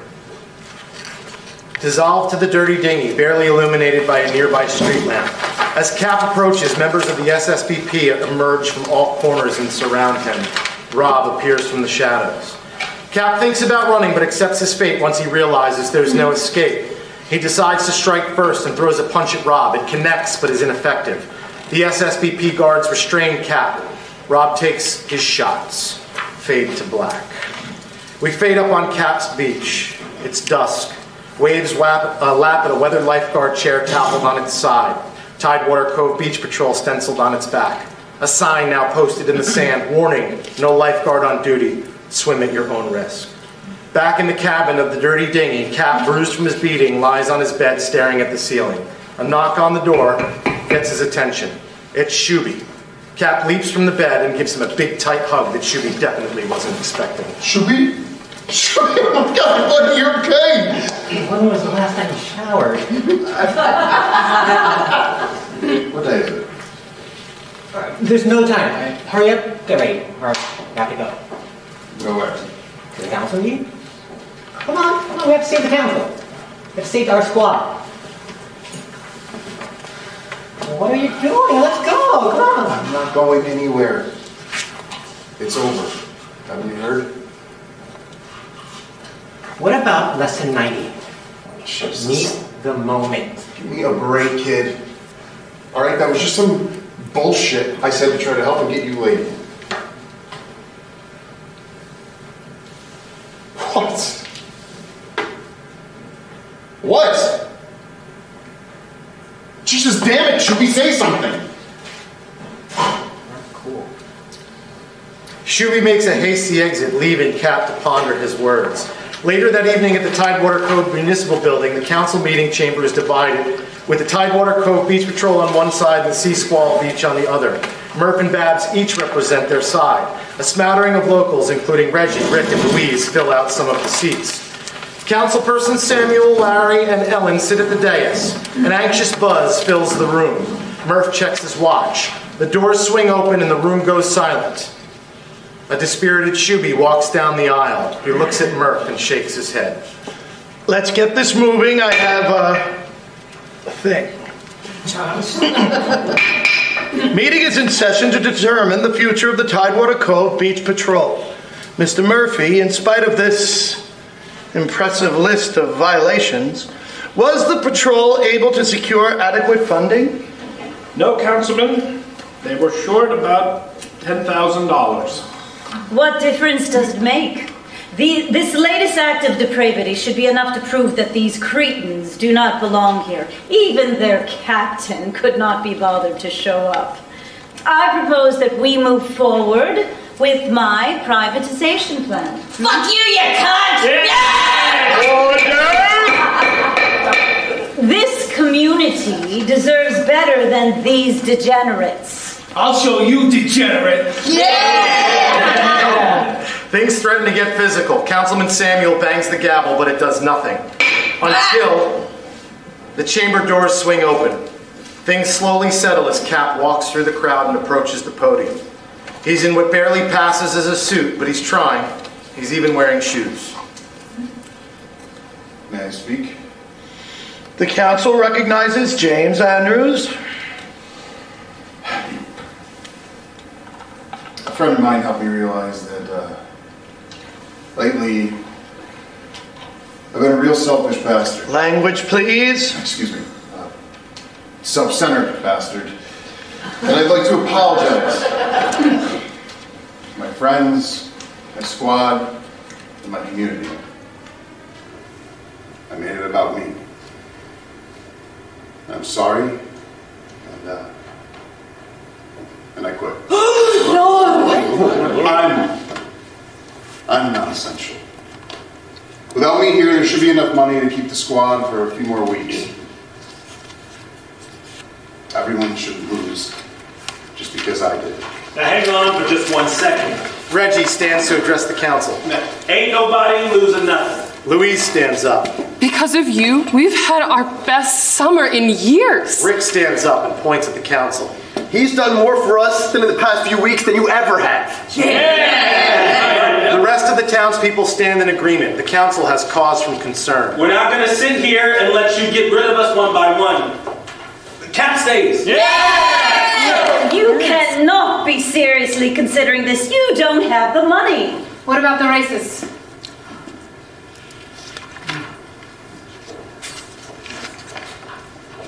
What are you doing? I can't let it end this way. First prize is $10,000. We win the lifeguard races, Cap stays. Yes! Councilman Samuel considers the request. Babs threatens him with an icy stare. Fuck it. She's a lousy lay anyway. Motion considered? Aye. Motion passed. Meeting adjourned.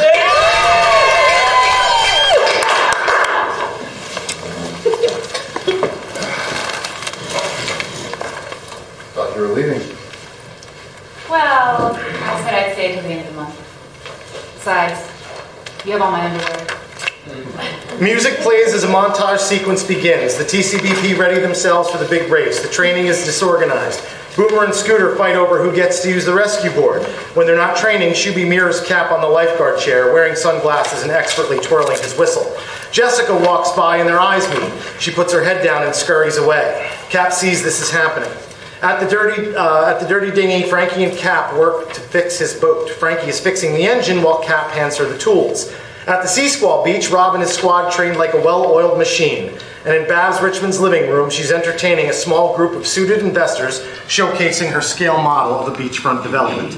As the montage comes to a close, Cap stands at the shoreline focused on the ocean. He grabs his rescue board and paddles gracefully toward the horizon. We fade to dusk in Tidewater Cove. Cap and Shuby walk down Main Street. Cap is holding a bouquet of flowers. So, what's with the flowers, Eugene? You know, I never got a chance to apologize for what happened that night. I said some terrible things. Messed it up between you and your girl, and pretty sure I gave you a drug drink. Oh yeah, it nearly caused you to drown, so, you know, my bad. You make a pretty shitty Miyagi. Yeah. Still though, this has to be the best summer ever. I got to play beach volleyball, I went to kitchen parties. You committed Grand Theft ATV. Oh yeah, that was awesome. Like, for once I felt like I belonged. That was cool. Everybody learns. I got news for you, bud. You're the coolest guy I know. You're basically in a threesome. I need to have these snakes. Close your eyes. Close your eyes. I have a surprise for you. Flowers, because I already know about those. Just close them. Shuby closes his eyes and Cap guides him around a corner. Alright, where are we going? Did you sell me to Richie? Yes! You're a carny now. I hope you like face tattoos. Okay. Open your eyes. Shuby opens his eyes. It's the mini golf course. It's like something out of a fairy tale. Perfect lighting created by dozens of flickering candles. Jessica stands under an arbor holding 2 putters. Shuby is delighted. Cap hands him the bouquet. Jessica, I'd like you to meet my friend, Ben. Ben? Meet Jessica. Hi. Hi. Shuby hands Jessica the flowers. May I kiss you? I'd like that. Oh. Cap playfully half covers his eyes and watches the new couple walk off. Fade to black. It's the day of the race. The beach is full of spectators. The Tidewater Cove Beach Patrol and Sea Squall Beach Patrol are joined by the Harbor Crest Beach Patrol in the competition. Welcome to the 86th Annual Island Lifeguard Races. 5 events to determine who is the top squad on the island. Swimming, tandem rescue, rowboat, line pool, and the jewel event, the 1,000-foot rescue board. The winning squad will get $10,000 courtesy of sponsor. The TCBP anxiously mill about near the shoreline. The SSBP walk by, Rob with Gianna under his arm. They're laughing, taunting, and holding their fingers in an L on their foreheads. Cap can see his squad is nervous. Hey, come on, forget them. Don't even look at them. Look at me. I'm much prettier. Yeah, hell yeah, you are, Cap. All right, come on, we're not gonna let the bad guys win, are we? No. Fuck no, mate. If those chunder monkeys want an argy-bargy, I'll shove their noggin straight in their dunny and bugger them so hard they'll shit a caracoo. What's that, Boomer? Now, who are we? TCBP! And what do we do? Take care of business! Our first race is the 1,000-foot swim. Zeke stands by the edge of the water smoking a cigarette while Cap looks on with Frankie. He looks over his shoulder and sees Babs with the small group of investors. She's staring right through him. You got this, right? I mean, wasn't Zeke like league champ or something in high school? Like 40 years ago. You're not helping. Cap walks to Zeke and massages his shoulders. Zeke extinguishes his cigarette. Hey. Oh, buddy, you got this. An official fires the starting pistol. The race is on. Zeke starts out strong, rounding the buoy in first place, but his wind gives out and he's passed easily by the other racers. The SSBP celebrate their victory, followed by Harbor Crest. Zeke struggles out of the water, huffing and puffing. Oh, sorry, Cap. I lost my wind. I don't know how that happened. Zeke lights up a cigarette. How does he keep his smokes dry? Where does he keep his smokes dry? A leaderboard shows SSBP in first place with 5 points, HCBP in second with 2, and TCBP in last with 0. The SSBP take their place atop the leaderboard. Up next, the Tandem Rescue. Cap sees Boomer and Scooter arguing on the shoreline over the rescue board and runs to break them up. Guys, focus, what's the problem? Well, this tacky wanker thinks he should be the rescuing, as if I need to be rescued. You know me if you don't hand me that board, you crop. Guys, stop. While Boomer and Scooter engage in their slap fight, the SSBP contestants Matt and Duke look menacing and ready to race. Guys, come on, settle this. Fine. Boomer and Scooter play rock, paper, scissors. Scooter wins the first. Boomer wins the second, and on the third throw, Scooter takes the victory. Fuck a duck! Boomer, you're the victim. Story of my life, mate. Boomer whacks Scooter in the nuts and runs out into the ocean. Looks like London Bridge is falling down. We're gonna walk all over your Abbey Road. You hear that, Scooter? I think you're British.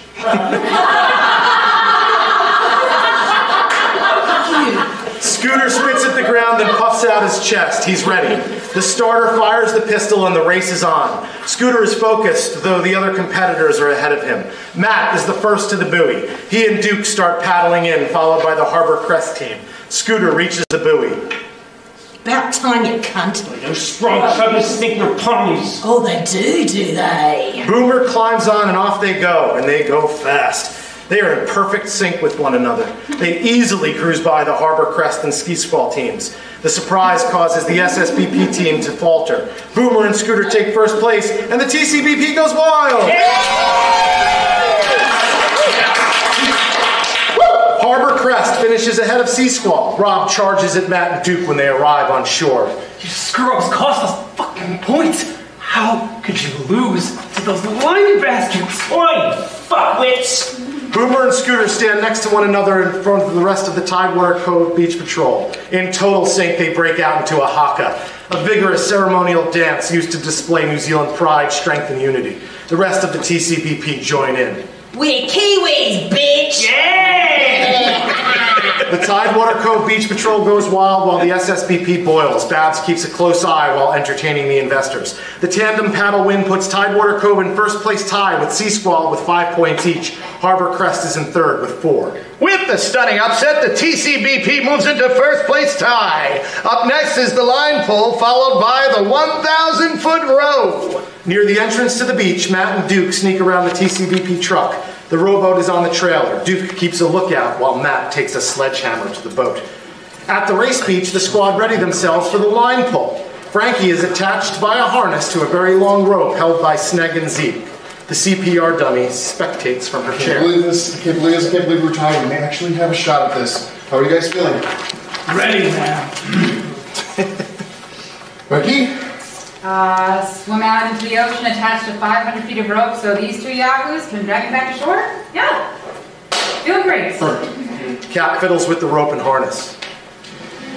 What? Have we never used this?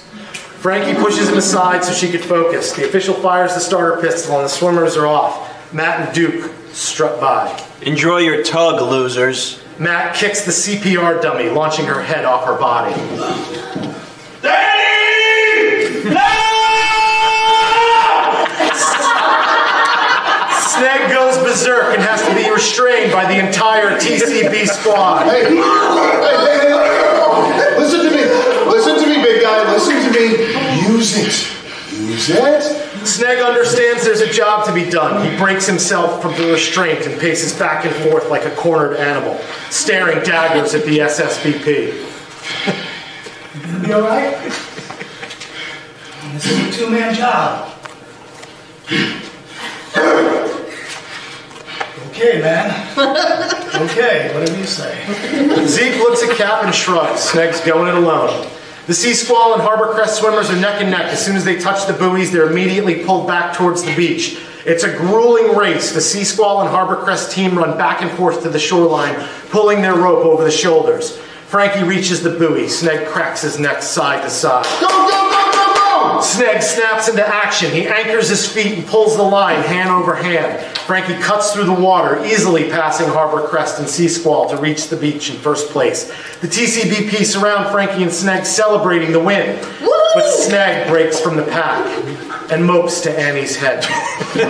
The mood almost instantly turns solemn as Sneg drops to his knees, scoops her up and sobs uncontrollably as he carries her from the beach.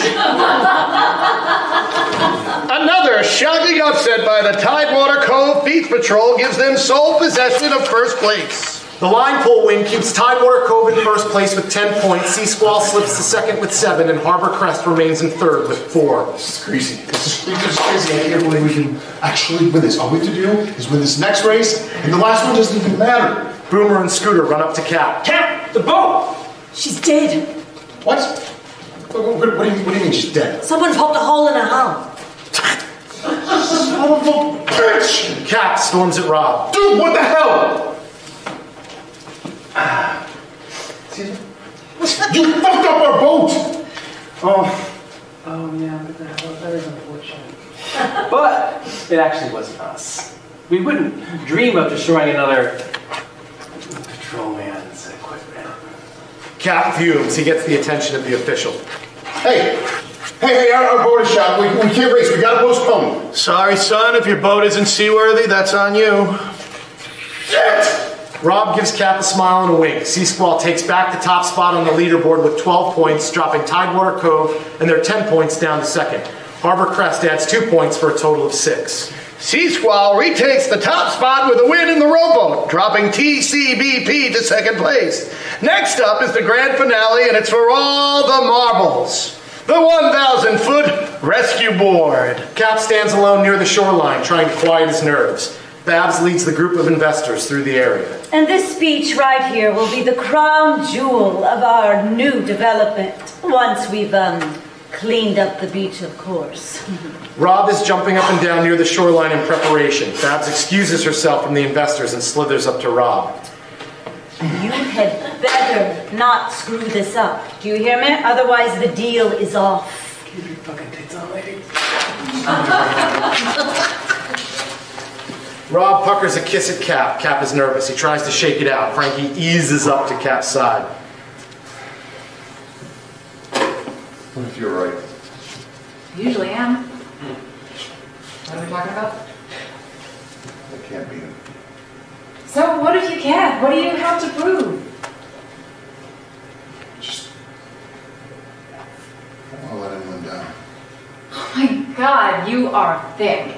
Look, okay, we know I'm not great at the pep talks, but a very inebriated man-child once told me that sometimes you can catch the wave, and sometimes the wave catches you. You gotta meet the moment. I love you.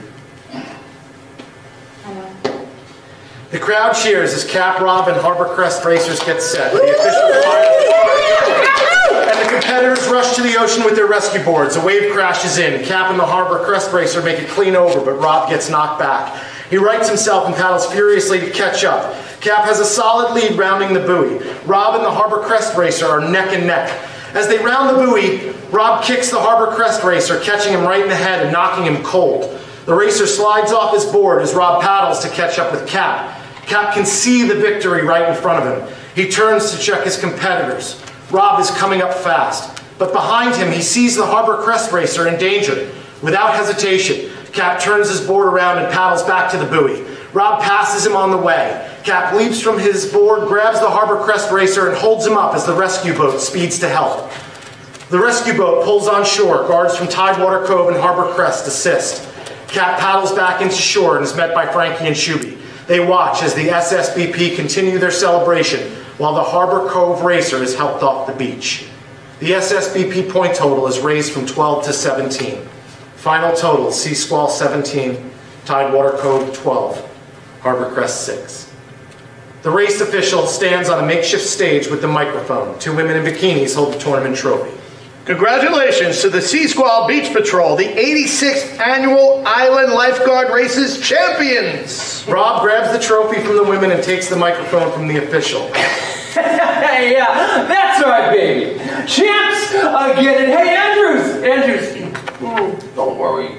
I'll take care of the little beach for you, okay?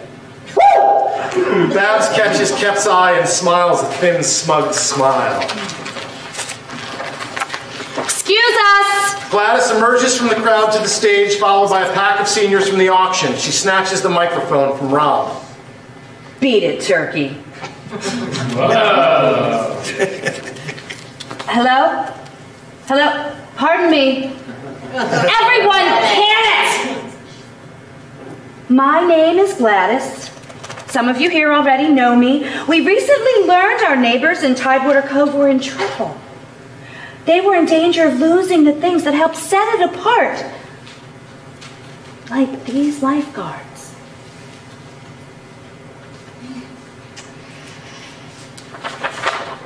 Wouldn't be very neighborly if we were to let that happen. So, we are here to help. And to show our commitment to your town, we're going to donate $10,000 to the Tidewater Cove Beach Patrol. Gladys drops the microphone. Rob fumes on stage and picks up the mic from the ground. Hey, why are you celebrating these fucking losers? I won, okay? I won. I'm the winner. It's me, Rob Connors. Rob Connors. Murph and two policemen appear behind Rob on stage. Yeah, you goddamn right. We'd like to talk to you about a certain beach party where someone drugged the drinks. We'd like you to come with us, please. The policeman reaches for Rob. He pulls his arm away. Okay, all right, the policeman goes to grab Rob. He tries to struggle away, still holding the microphone. Come here, can I call my dad? I'm calling my dad!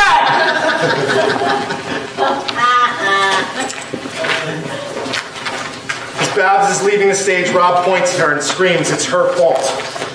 The investors are shocked to hear that the accusation and decide to walk away. He's joking. It's a joke. Please, wait.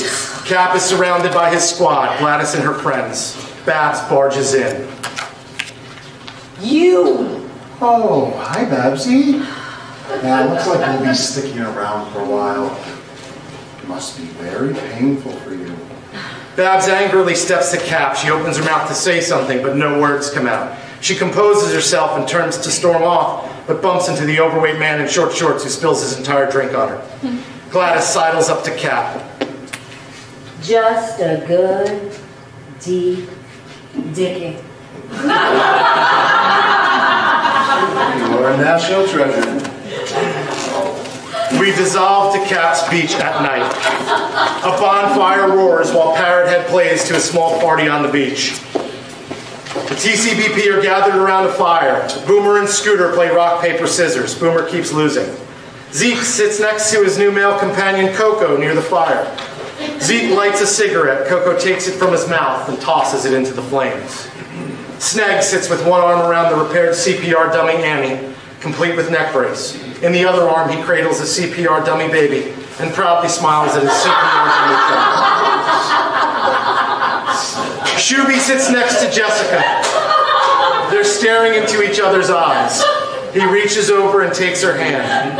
Frankie smiles at the cute couple and gets up to walk to the shoreline. Cap is there, American flag helmet in hand, staring out to the ocean. Hey. Hey. So, jailbait and Shuby. Through Shakespeare. Quite a summer. Yep. You okay? You know, it's not every day a lifeguard gets to save a whole town. Yeah. You seeing Captain Windmill tonight? To be honest, thinking about hanging up the old plants. What? Yeah. No.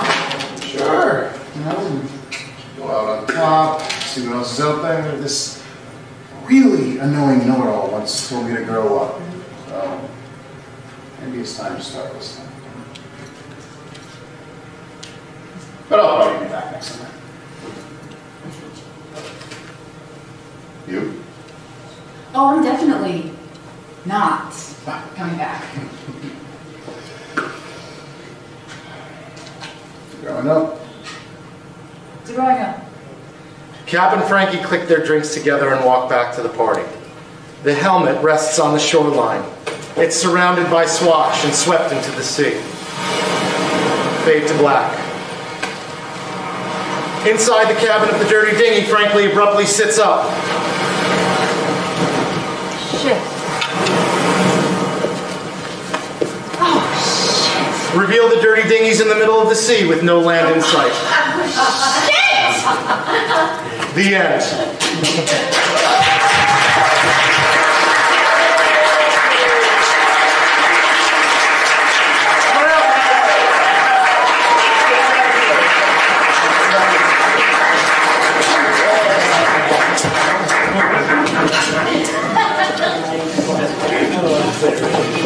Everybody, let's have another hand for our actors.